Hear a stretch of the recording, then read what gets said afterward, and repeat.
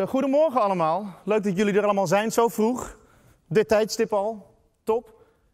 So you had 4 days to make some Dutch friends. I hope you understand Dutch. It will all be in Dutch. So, just kidding. So, great that you showed up in this amount this morning at this time. For some reason, I always seem to attract less people than Dries or Corey does. Anyway, Holly asked me to tell you a little bit about the Dutch Drupal community, and also tell you the housekeeping rules for those who just had a day pass and are here just for today. My name is Baris Wanschus, also known as Baris W. I'm the chair of the Dutch Drupal Foundation. So let's start with the housekeeping rules. There's Wi-Fi, this is the password. Please only connect one device at a time, and don't set up some local networks, it might crash the Wi-Fi. About the food, let the vegans eat. There is a special diet corner for those people. Don't take their diets, because they'll be hungry, and that's a shame. So that's BOFs, Birds of a Feather session. These are not presentations, there's not PowerPoint slides or whatnot.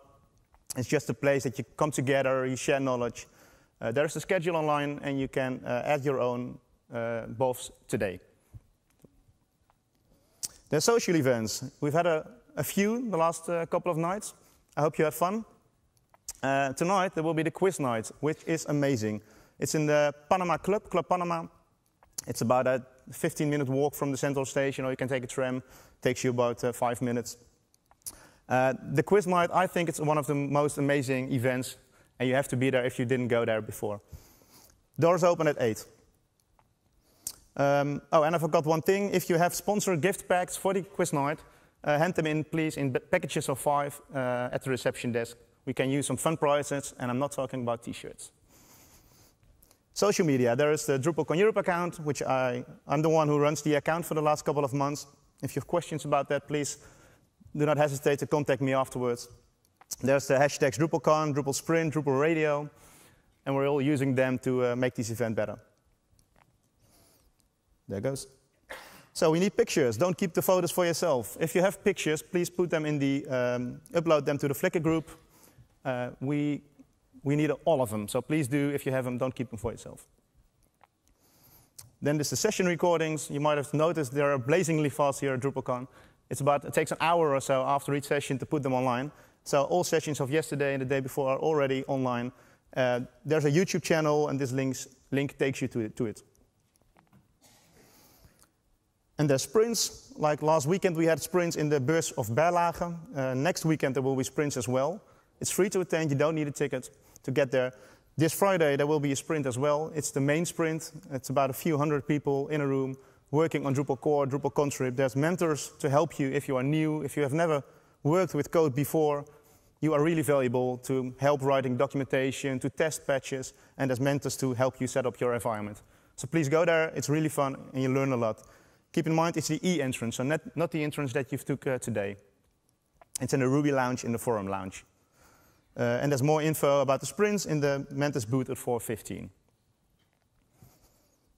So all about the store. There is a store with goodies and fun stuff. It's in the lunch area.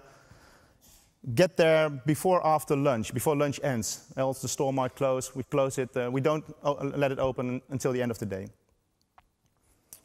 All right, so what did you think about the sessions? Please help us make DrupalCon better. Evaluate sessions. It takes a minute of your time. Every session page has a link to evaluate it, and the link will be posted when the session is over. So go there, help speakers to get better. So then a few words about the local community.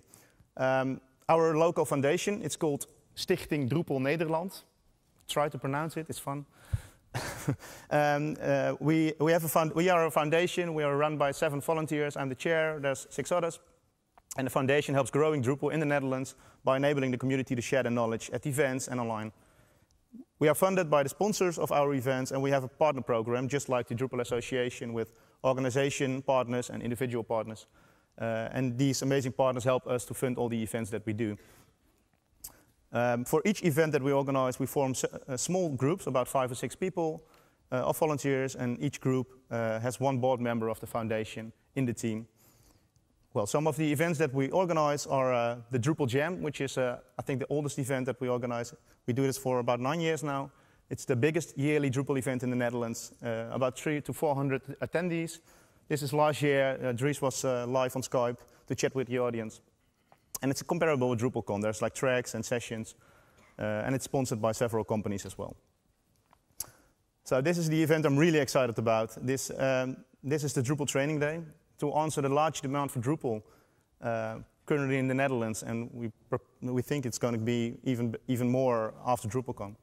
So, to answer for that demand, we organized a free training day for students all over the Netherlands and Belgium to come to Amsterdam and to get a free Drupal training for a day.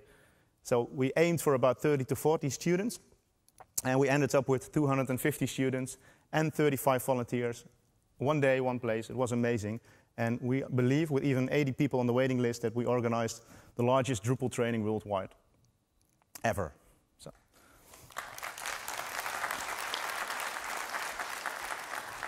Thank you. We shared our knowledge and how we've set this training up, and all the learnings that we gained. We did that last Monday on the Community Summit. We will also do it again at Drupal Camp Ghent. So if you go there, you can learn how we set this up. We will share all the virtual box images that we've made and all the knowledge that we gained, all the trainings that we did.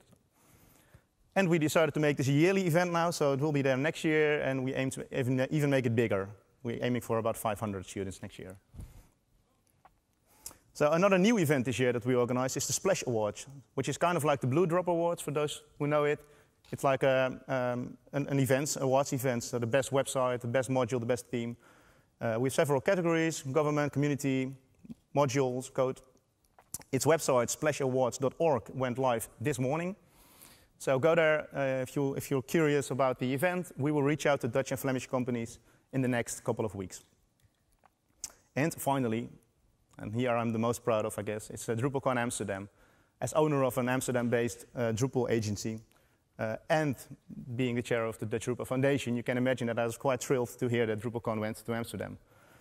So the Drupal Association contacted me a few months before DrupalCon, before DrupalCon Prague, and to tell me that, well, it's going to be in Amsterdam, and please get up on stage. So I did with Bert Boeland and Roy Scholte, also known as Joroy, to announce that it will be here in Amsterdam. And they also asked us to help making DrupalCon rock. You know, not just be it an event, but also add some more, make it local, make it Amsterdam. So yeah, we did. We went up stage. We talked about for fun, just why not take a bike and bike to Amsterdam? You can do that. Well, and that turned out into the what's it called? The Tour de Drupal. Isn't that fun? And we also announced that it would be the best DrupalCon ever. And I believe that we succeeded, but it's up to you to decide. And I'd like to share a bit of the process on how we managed to get there. So, about 6 months ago, in March, we organized the first meeting in the Para Brewery. We have been there maybe yesterday and the day before, with the logo that looks like the DrupalCon. And Stephanie and Morten came up as members of the Drupal Association to get to know the local community and to tell them what they were hoping that we could do here. So this was the first meeting. We continued this meeting like every month at one of the Amsterdam-based companies. They sponsored food and drinks, the companies. And for the last 6 weeks, we switched to a weekly Skype call. And we helped the DA with providing information about event locations, about bike rental, about transport passes, and how to include those in the registration form. Also, we organized a lot of events here, social events. So one of them is the arrival of the Tour de Drupal in the Vondelpark last Sunday. I'm not sure how many of you went there. There were about 100 people who showed up. So we made a finish line, and this is the group of bikers who biked all the way to Amsterdam from England, from Ireland, from Belgium, from Switzerland. They all came on the bike. Some took 4 days to get here. Isn't that amazing? And there was like drinks and there was food for free, all sponsored by the local foundation. And we also organized the pub crawl.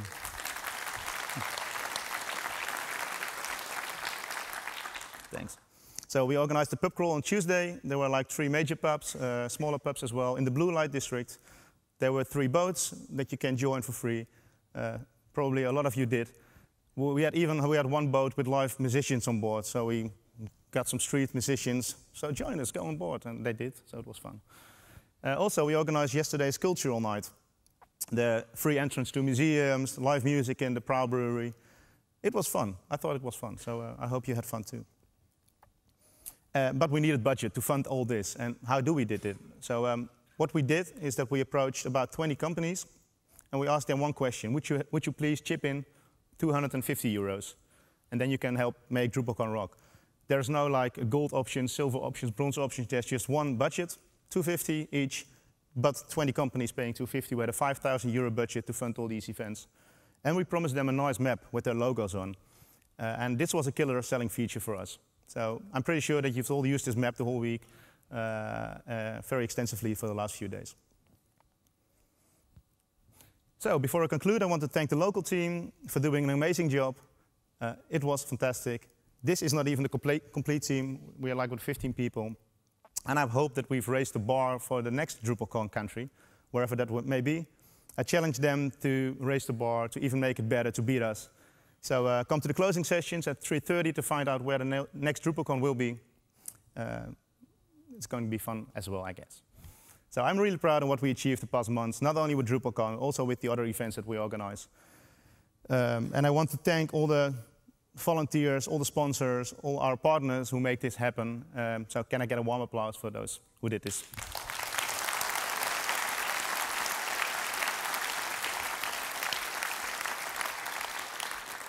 All right, so that was my talk. We continue with the lightning talks. They are hosted by Schnitzel. You might know him as Michael Schmidt.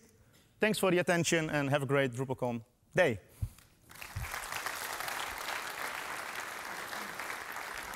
Thanks, Boris. Good morning. It's Thursday already. How fast that goes. So, lightning talks. Let me shortly introduce what we're doing. As you know, there are sessions. They're 1 hour long. People present a really long talk for them. They prepare them, they give them, and it's mostly one-way discussions. Then we have BOFs, which are multiple people talking together. But did you ever had that small idea, maybe on a shower, while you were cycling here, that idea that you really want to get out, but you don't really have time to give a session, or you don't have time to prepare a session because it wouldn't fill a whole hour. But you also don't know if anybody is interested in that, because it's only your small idea. That's what lightning talks are for. So lightning talks are already used by other conferences, and the track chairs of DrupalCon Amsterdam said, okay, let's try them. Let's try them out and see if they work for DrupalCon as well, and we really believe that we have some really great ideas in the community. So we give people the stage here for 5 minutes to present their lightning talks, their idea they have. And we did that actually last week. So they did not have, like the others, multiple weeks or so to prepare. It's really in a short notice. And I heard even some people stayed up really late to prepare them. So that's cool. So we found 7 speakers that said, okay, I want to give something. I want to tell you something, an idea that I had. And I use max 5 minutes for that. I will actually make sure that they stop after 5 minutes. There is a really big red clock in front of me right now, which says 5:00, and it will start running whenever the people come up. So we're going to try that out, and if we all like it, we'll see. We do it more at DrupalCons. So we are ready for the first speaker. It's Jonathan, and he will talk us about Bitcoin.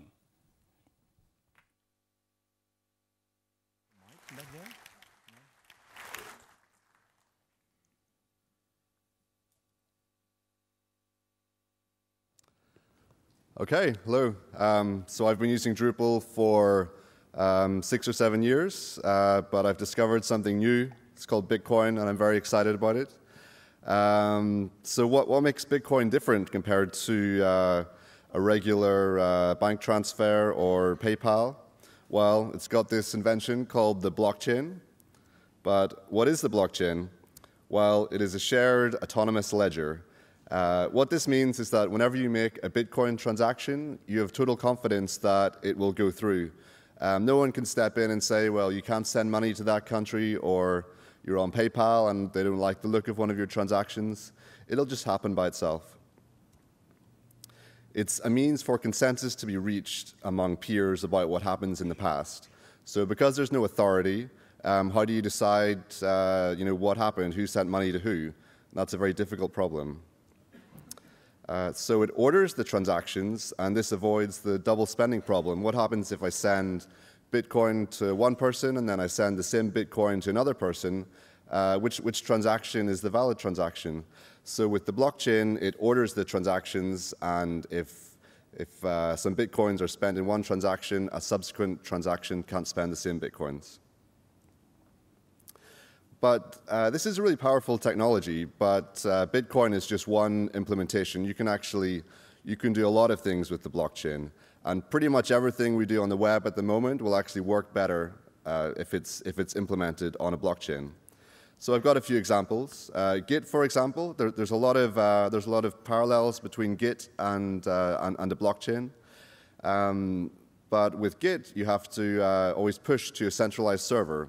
If Git was implemented on a blockchain, it would just be, you would just push, you would broadcast your transaction. You wouldn't have to talk to a specific server. So there's no downtime. And there's actually a project called GitChain. I think they're trying to implement this. Twitter. Sometimes there's censorship on Twitter. People aren't happy about that if they're in certain countries. So there's a project called Twister, which is Twitter implemented on a blockchain. Same with WhatsApp. Maybe you're happy with WhatsApp and Facebook Chat and Google Chat, but in theory, this could also be implemented on a blockchain, and there's a project called BitMessage that does this. So this can be highly secure, no downtime, no censorship. DNS, in theory, this could be implemented on a blockchain, and there's a technology called Namecoin that does this. So it could be quite a big political step if we replace DNS with blockchain, but it's a possibility. And asset trading. With some of these technologies, colored coins, counterparty, Mastercoin, you can issue coins and then have people trade them. And this is actually going to be a big deal in the crowdfunding industry. It's going to revolutionize it. Elections are also a good use for blockchains. It's really hard to do e-voting, but with blockchain technology, this is actually achievable. And contracts. Let's say you want to get married. You can just write your contract and publish it on the blockchain, and then anyone can see that. It can have a timestamp. So you've got proof that a contract was agreed at a certain point of time. And in fact, with a project called Ethereum, you can implement anything on a blockchain. There's a programming language built into Ethereum. And all of these platforms we use, someone has executive authority and can say what happens on the platforms. But if we rebuild these platforms on a blockchain, then we've got total control. We can do what we want. So I've got 1 minute left. I can tell you about my project called CoinTools on Drupal.org. So I'm interested in Bitcoin Drupal integration. So I've made some widgets for Bitcoin for an address, an amount, a transaction, some formatters. There's a transaction browser. You can send your Bitcoin. You can receive your Bitcoin. And you can pull in the exchange rates so that you can render your Bitcoin with the fiat amount. So Drupal 8 is going to be a great platform for startups, I believe. I wanted to make it the best platform for Bitcoin startups because Bitcoin is the new web. So that's all I've got to say. So thank you very much. It's okay. Thank you, Jonathan. So, Bitcoin and money. Next one has also to do with money. I think it's a bit different. We'll have Steve talking about the Unforseen.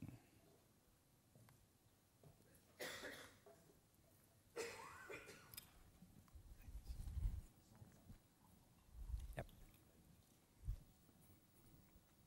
Thanks to the Drupal Association for the vodka. Much appreciated. So, I'm Steve Parks from Wunderkraut, and I run the UK office for us, but I also do a lot of coaching with our clients on projects, how they can improve projects. And today I specifically want to talk about project risk, the unforeseen.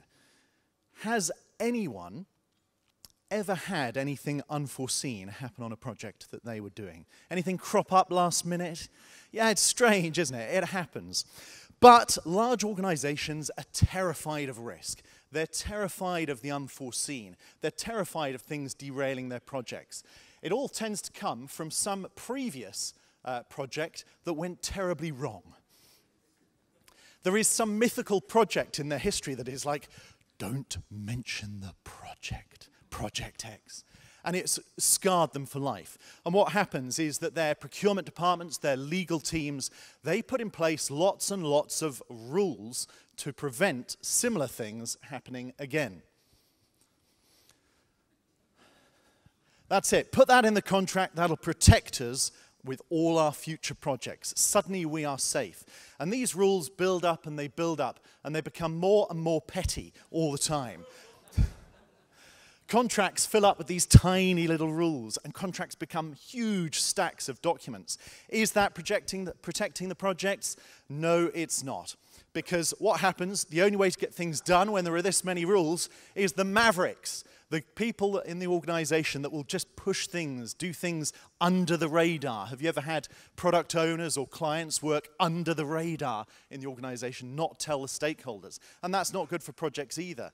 But worse for projects is the idea of those people that stick to the rules. And they stick to the rules a little bit too far, because you end up with all these petty rules and suddenly everything grinds to a halt. A rule that's designed to stop cars stops the pedestrian. And it gets crazy like that. But then you have the organizational enforcers that come in. And their job is to make sure that every single rule is enforced completely. And they bring the organization and the projects to a standstill.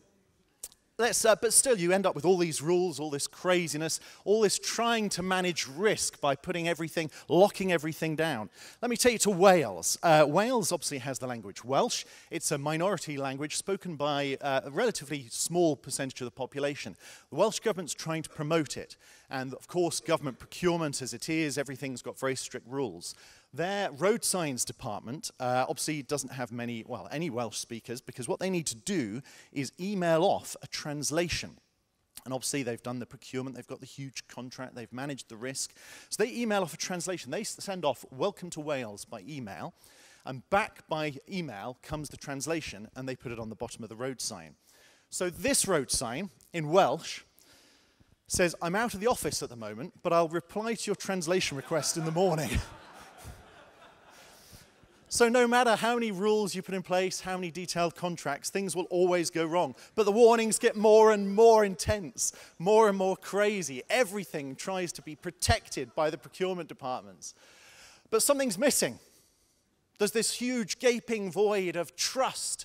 Trust is what makes projects work. Trust is what makes teams able to collaborate together effectively, not the rules. Let's move beyond rules to a position of trust.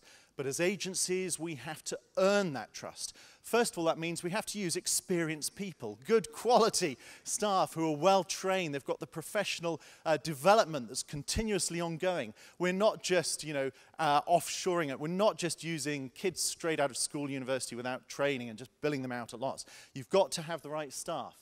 And you've also got to have the right tools, and it doesn't mean no planning. These guys were hired to stop cars from parking in that space there, and they put up the bollards. Can you see the lack of planning?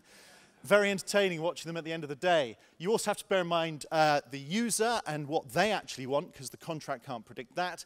And the key thing for trust, transparency. If everything is going to be visible that happens on the project, what people do, then suddenly it becomes a lot easier. And you have to live this as well.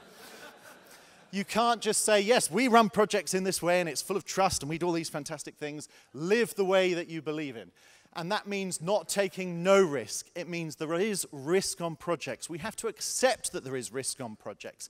And we have to go in there bravely with the right training, the right tools, and go and get our cheese. Thank you very much.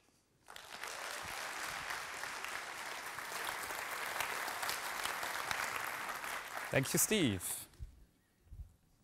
Next one up, completely different topic, but definitely interesting as well. We have Alec telling us about Druphpet. if I say that right. Hi, everybody. My name is Oleg, and I'm going to make your life a bit easier.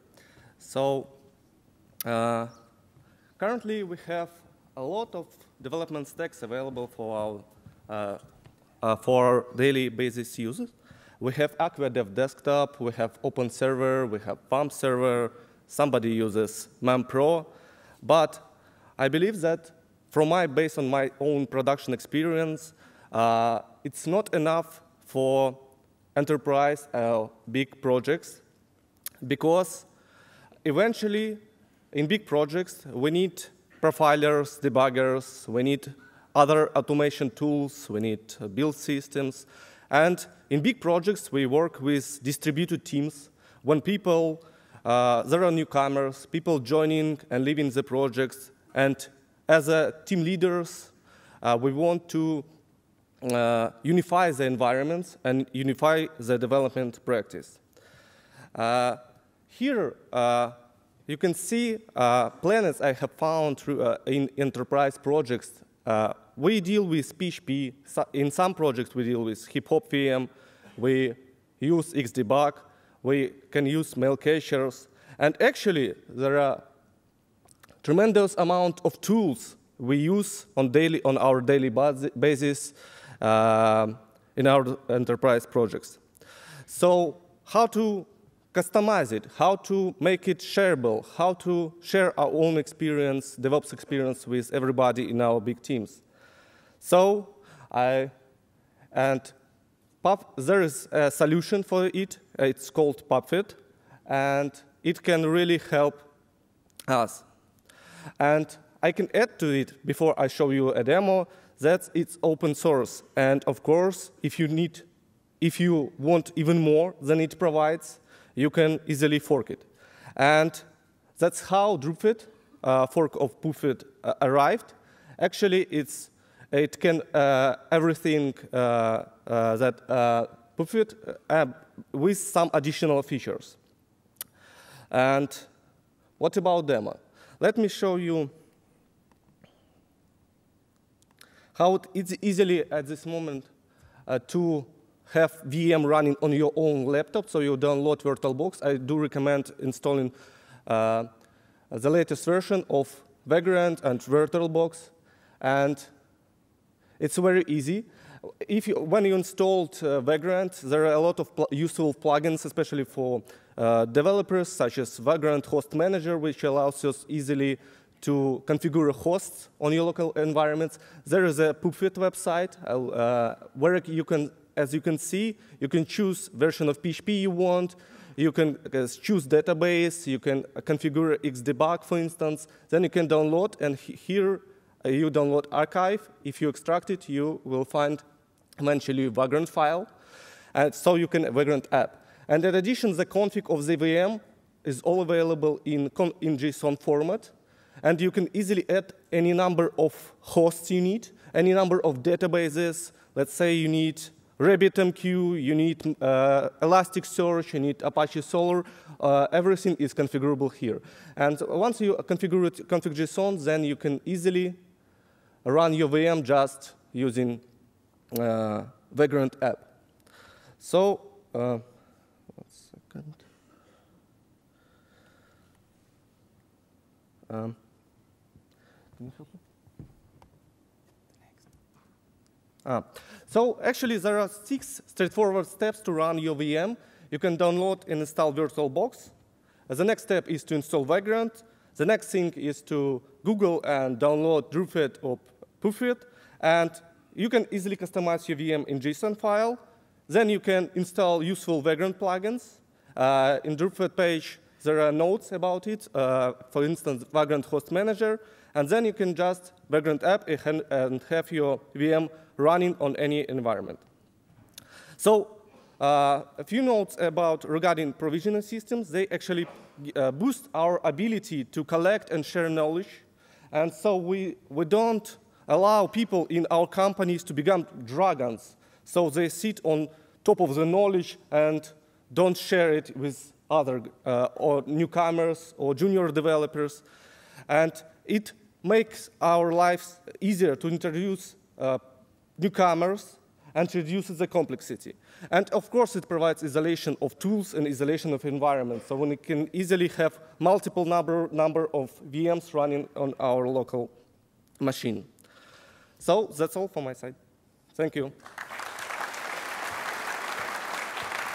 Thank you, Les. Thanks. Good. Next up, we have Michael. Not me, actually. There are other Michaels in this world. His topic is continuous delivery as Agile Successor. Oh, and actually, can we have the slides? Yeah. Right. Technical stuff. This is clicker. That's the clicker? Right here. Microphone. Got it. Hello, Michael Godek. So there's a hashtag for this talk, which is Go4CD, F-O-R-C-D, which is also on the slide. So please post any comments and questions, and then we can continue the discussion online. And I'll start by acknowledging the inspiration for this talk, which was an article by Andrew Binstock, who's editor-in-chief at Dr. Dobbs. So you can see his article out there. And Jez Humble, who's the author of the book Continuous Delivery, and Martin Fowler, who's chief scientist at ThoughtWorks. So if I end up just confusing you with this, then that part's on me. So how many of you here remember the days when a software project started out by burning up weeks and months producing some big monolithic requirements document filled with detailed and colorful flow charts and sequence diagrams, which became really increasingly irrelevant with each new line of code? Nobody could bring themselves to throw this stuff out, so we got this documentation brick that became a sort of like a fat coffee cup coaster called the Little Book of Lies. So there were a lot of problems then that mature Agile teams today don't really have to deal with, for the very reason that Agile steers us clear of that trouble. So some people seem to still enjoy sailing among the rocks, but for those of us who, with an appetite for mitigating risk, Agile came in with just the right balance of abstraction and detail to take the software industry to a new plateau. So Agile's effective, and it's become the standard of practice. Embracing change, coding in short sprints, an emphasis on automated testing and short feedback loops, all of these things lead to improvements in quality and productivity. And a decade from now, we'll still be improving on it, but the principal benefits are realizable today by organizations and teams that take Agile seriously. But you'll have noticed that software teams today haven't exactly run out of problems as a result of this. Right? The central problem that Agile was intended to address was the inability of software teams to adapt to changing customer requirements. So now we're getting good at adapting to change, but that really only compounds what's still one of the most intractable problems in the face of real ever-increasing complexity, and that's actually finally releasing software. So continuous delivery practice intends to deal with this delivery question as Agile did with that of adapting to change. As with Agile, the central focus of CD is to mitigate risk. CD was built, it's built on a foundation of DevOps practices, so that comes first. Continuous integration is a cornerstone of CD, but first-class software build pipelines are really the main show in continuous delivery. So Martin Fowler talked about build pipelines, what they're about. So here's his quote. One of the challenges of an automated build and test environment is you want your build to be fast so that you can get fast feedback, but comprehensive tests take a long time to run. A deployment pipeline is a way to deal with this by breaking up your build into stages. Each stage provides increasing confidence, usually at the cost of extra time. Early stages can find most problems yielding faster feedback, while later stages provide slower and more thorough probing. Deployment pipelines are a central part of continuous delivery. So that's the end of his quote. But still, at this point, we're still really only talking about the technical side of the delivery puzzle. right? We need a full stack solution. We need the whole team in on this.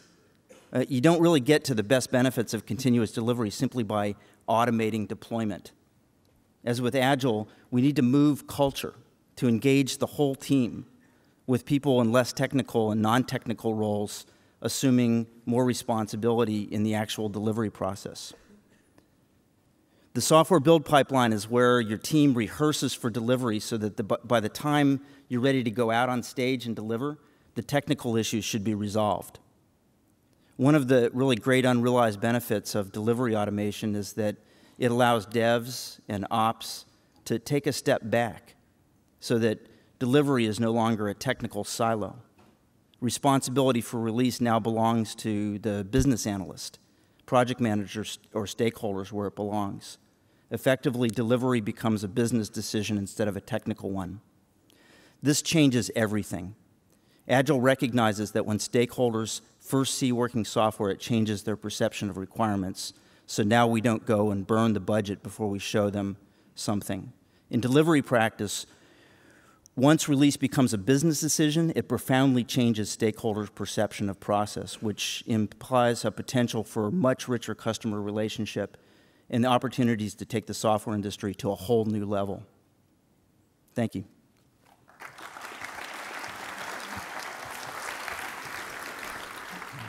Thank you, Michael. Next up, we have Stella talking about something D8 in 8, which we'll tell ourselves what that is about.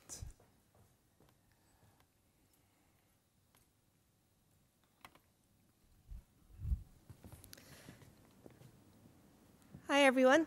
So, as Michael said, my name is Stella. I'm from a Drupal agency in Ireland called Anertech. And as some of you might have found out this week, we recently launched our website, anertech.com, in Drupal 8. So one of the things that we did in preparation for that was we ran an internal competition which we called D8 in 8. So the aim of the competition was to get the entire team familiar with Drupal 8, whether they be a front-end developer, back-end developer, project manager, it didn't matter. We wanted everybody downloading Drupal 8, playing around with it, contributing to Drupal core, contributing to Contrib as well, and yeah, to have some fun along the way as well.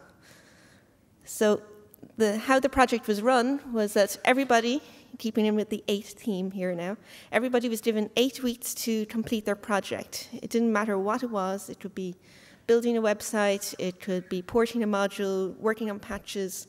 As long as it was something to do with Drupal 8, that was okay by us. At the end of the 8 weeks, we got the entire team together, and they were each given 8 minutes to present on what they had done.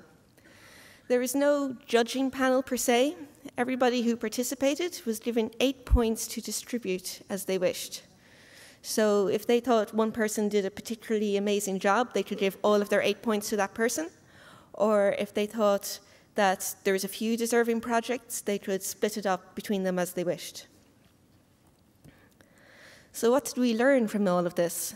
Well, we definitely gained a lot more familiarity with Drupal 8, both in terms of downloading it, getting it to work, playing around with it, site building, messing around in the code.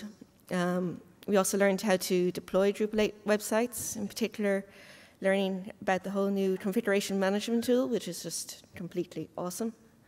But the key takeaway was it really showed us how we could get our team involved in contributing to Drupal core. And that was very important to us. So here are some of the things that we achieved. One of our developers, Anthony, built a fancy photo gallery site, complete with a custom lightbox style overlay. So you could click on the image, it will pop up in the lightbox, and then for extra bonus points, he added a buy print button and integrated it with the Relax payment gateway, which is a popular payment gateway in Ireland. Another developer, Mark, created a fully responsive multilingual video site. I think he was embedding YouTube videos on that. But as with any Irish Drupal initiative, it wouldn't be complete without some trivia. So Tommy created a trivia game based on custom entities with some Node.js for a really slick user interface. However, who won? That's what you all want to know, right? So I'm pleased to announce that your friendly volunteer and entertainer, Andrew McPherson, won the competition.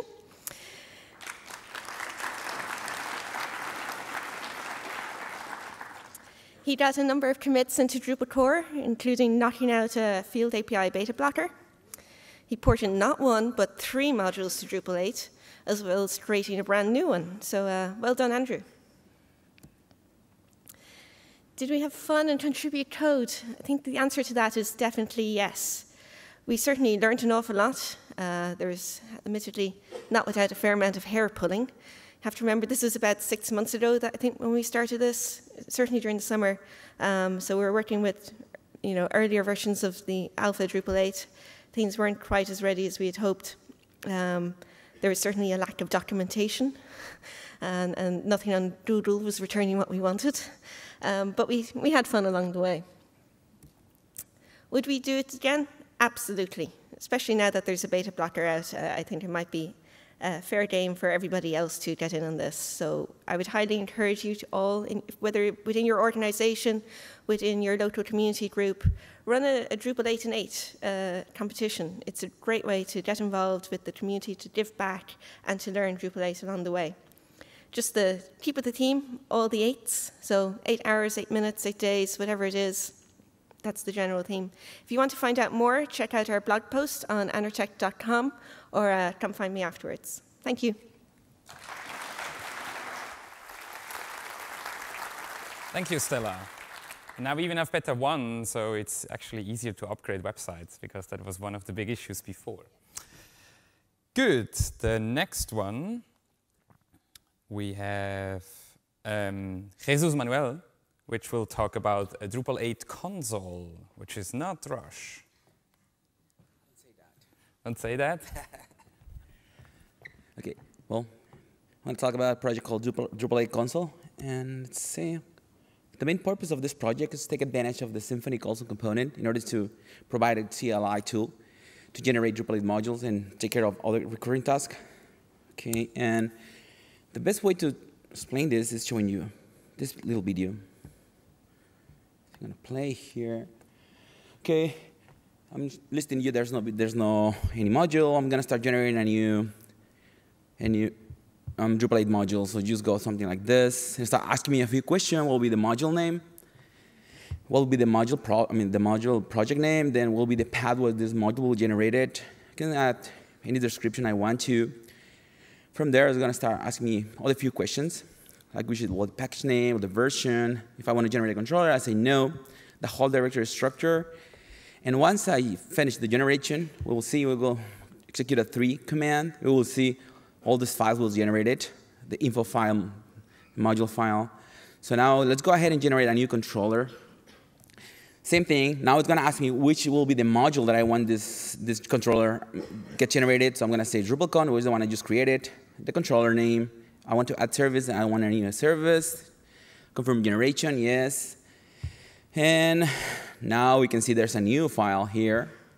And also the routing file is also generated. Let's go ahead and create any other component. Let's say, how about generate a form? And don't get bored. We'll see how it looks executing. Just for now, let's say default form, it's fine. I don't know. Let's say event form. The ID is going to set as default. I don't want any service. Generate a structure. And let's say yes. It's going to start asking me for adding fields. For the form, let's say I want to add a new field called event name, which will be the field type. In this by default is text field, so I just hit enter. Let's choose another name, something like, it's always hard getting a new name, right? So event, oh, come on. Yeah, city, that will be a good one. Let's say text, which is fine, but I can use arrows for auto-completion and see all of the field types that I can add.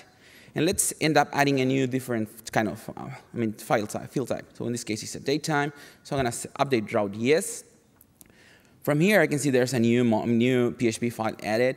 Let's try to go ahead and enable this new module that I just created. Say enable -en, then let's see how this looks in code and how it looks when I'm running it. So what was generated? The info YAML file was generated with the info that I just entered. You can see the name and also the .module file, which is implementing two hooks, help and team hook. And also, this default controller was generated in the proper directory. Well, adding the namespace, the use statement was added. This controller is extending the controller arrays. And also, this little action, hello action, was added. And this, as you can see, also the route register, was registered. The route and also is pointing to the controller that will be executed. This means if I go something like DrupalCon hello Drupal, I will see something like this happening. I can see it's reading the parameter that I'm passing from the argument. I can change that and see how it's been updated. But that's how the controller works. Let's see how the form generation part works. It also generates a path for you, a routing, and in this case, it's pointing to the full class, which is a form class. We can see same thing, namespace is added, the user statement, the class extending, form base, and remember the fields that I asked me to add, CD text, event name text, event date as a date field. It also takes care of adding a submit form method, and also it takes care of getting all the values that the user enter on the form and store in the configuration system. You will see how it works. Then form is here, and I'm just set the values. HTML, we have HTML5 here as a date, saving, and if I copy and paste this path and open in a new tab, I will see the values are here because I just set it on the submission form, and I'm just getting when I'm rendering the form. Well, what else we can do from here? Let me go ahead and generate a new plugin block. Let's go ahead and accept all defaults. I don't want to create a form. Just generate a new thing, and it takes care of the same thing, adding the proper class in the proper directory, adding all the namespaces. In the particular case of blog, adding the annotation for letting know Drupal, this is a blog.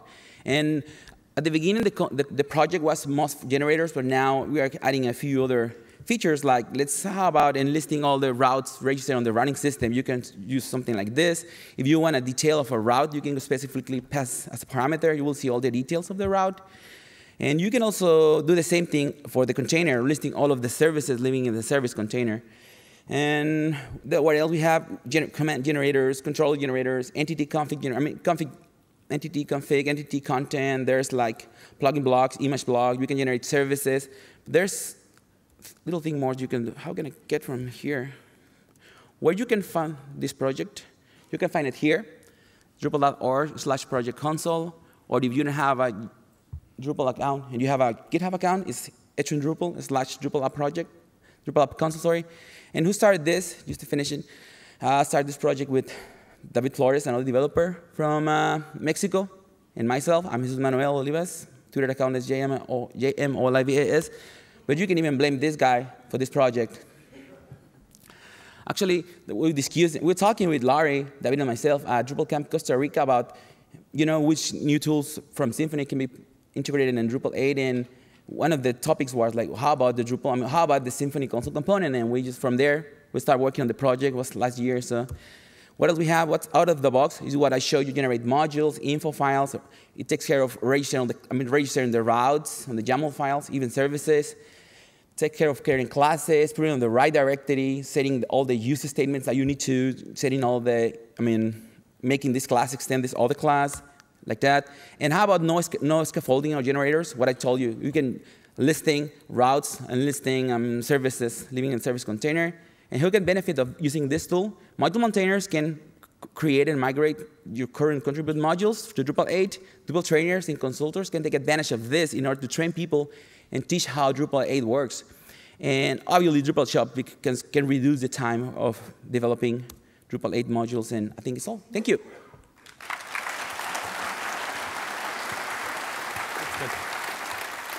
Thank you. So obviously the question is, as I said before, is there a Drush integration? It's not, but I was, okay. The question is, but it's Drush integration. There is not currently a Drush integration, but I was talking to a developer yesterday, and we have an issue on the project, and he showed me how to do that. So probably we'll have an issue, Drush integration in soon. So you can do something like Drush console, but since console you can run Drush, you can do like something like Drush console. You can. Thank you. So we're already the last one. Last person is Lee, and he will tell us about security.